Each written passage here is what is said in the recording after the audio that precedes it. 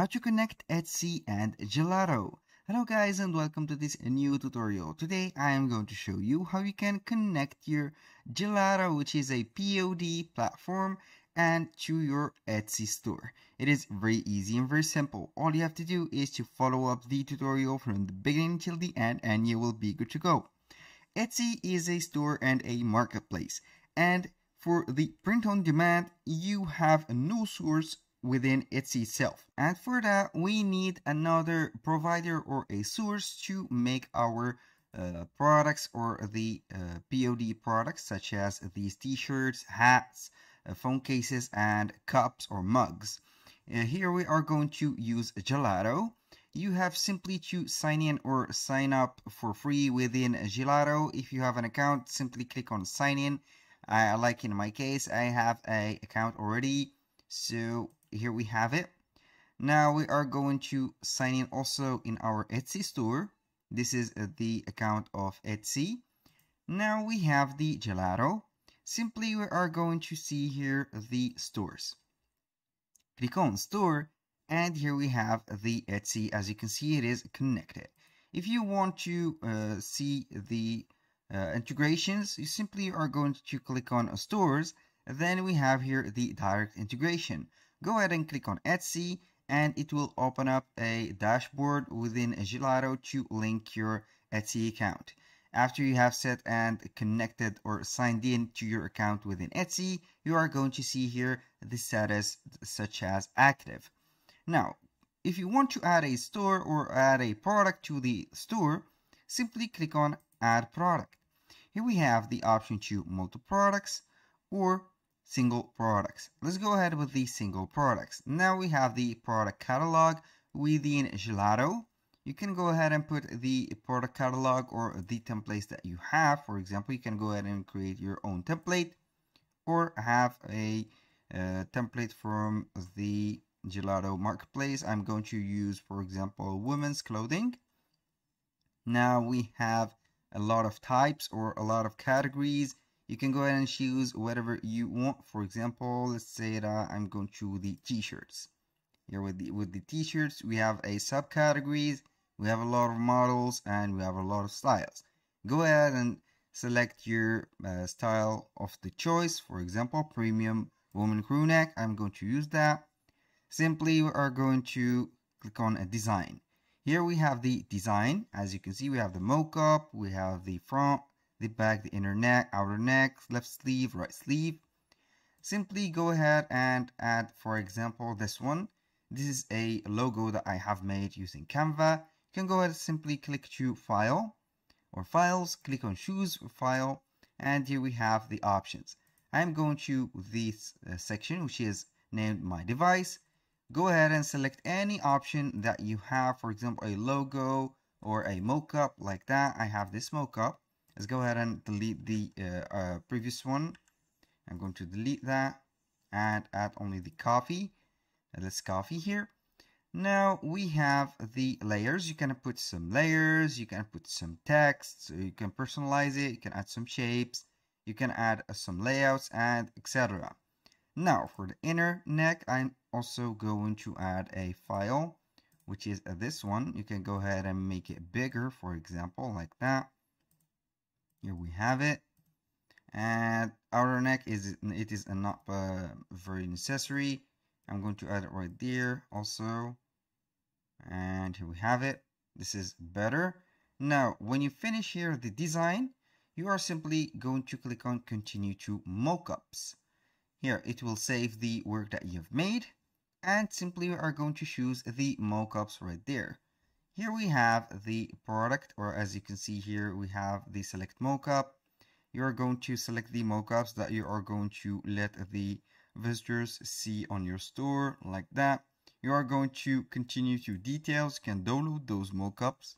Now, for the settings, you can add some tags, for example, our digital, blue, summer, like that. These are the tags.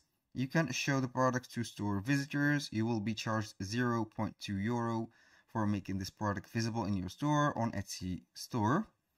And here we have the display with free shipping on the storefront. You can put a free shipping.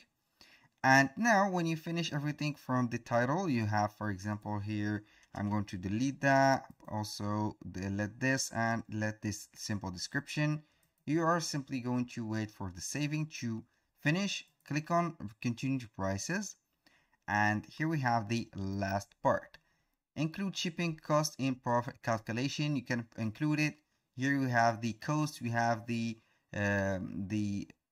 as you can see, the currency. I'm going to use, for example, the United States for right here. And here we have the type of amount. We have the set profit margin too. You can go ahead and update those. And here we have the retail price. You can see here the shipping cost, the estimated profit, the product's cost. Right here, it is the retail price. You can go ahead and put the profit and set everything right there. When you finish this, click simply on continue. Here we have the preview or the review of the product. Click on publish, and the publishing will be in the way. Now we have the product. We are waiting for it to be published. In the meanwhile, we are going to see it on Etsy. Click on your profile right there. Here I'm going to click on my store again, and in few seconds it will be published. Now right here I'm going to see here it is still publishing. So we are going to see right there. Here we have the choices. So we are going to, it will make the changement right there. Now let's say that we have added the product right here. This product is not available. No, it is not a problem. You can go ahead and select another product if you want. Let's say that we are going to add gelato as a partner. So in this case, you have to modify something on your store. Let's go ahead to the product or the Etsy. And now we are going to the shop manager. When you go to the store manager, you will see here the product. Now we have it right there. It is placed on the stock of our shop. Click on it and you will see here the product.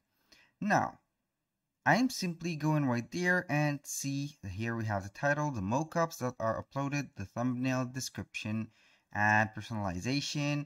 Right here, I'm simply going to drop down a little bit until I see right there. We are going to put not the shipping, and also we are going to see right there from here we have the about.